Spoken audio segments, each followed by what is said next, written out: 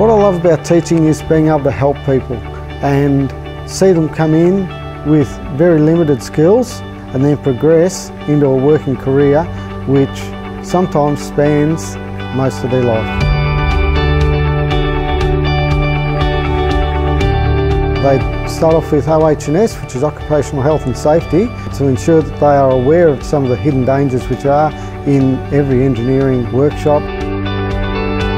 They have hand tools, power tools, they do machining courses, and they use a very broad range of machinery, from pedestal drills to grinders to centre lathes and right up to the pinnacle of our machines, which is a computer numerical control lathe.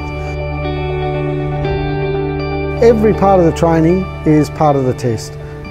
It can be your practical work which you complete, whether you make a scriber or a bar bender, that's all part of the assessment.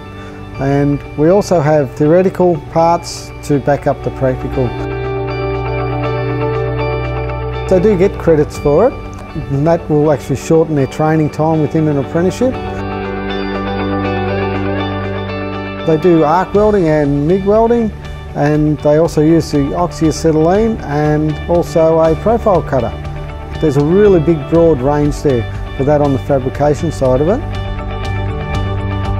They can go into the mines, offshore welding, underwater welding.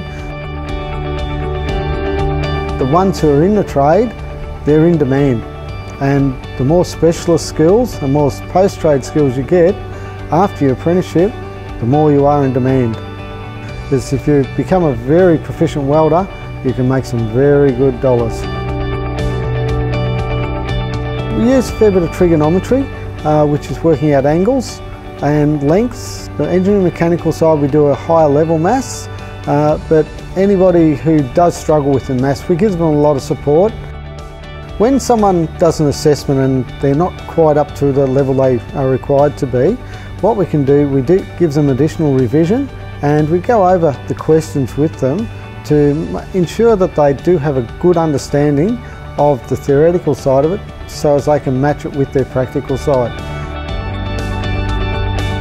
We allow them at times, if they're ahead, to come and work a bit on their motorbikes and their push bikes and their various things, their cars. We do little bits and pieces of machining to add to that.